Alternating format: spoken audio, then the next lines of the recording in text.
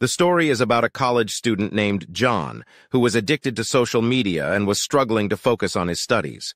One day, he challenged himself to learn something new every day and spend an hour studying every day. He would use social media only as a reward for completing his study sessions. At first, it was tough for John to concentrate, but he persevered and stuck to his routine. He started with simple things like learning a new word each day or reading an article on a topic that interested him. As time went on, John found himself getting more and more interested in his studies.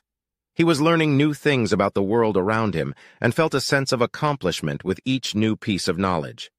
Months went by, and John's grades improved dramatically. He realized that by challenging himself and setting goals, he could achieve anything he set his mind to.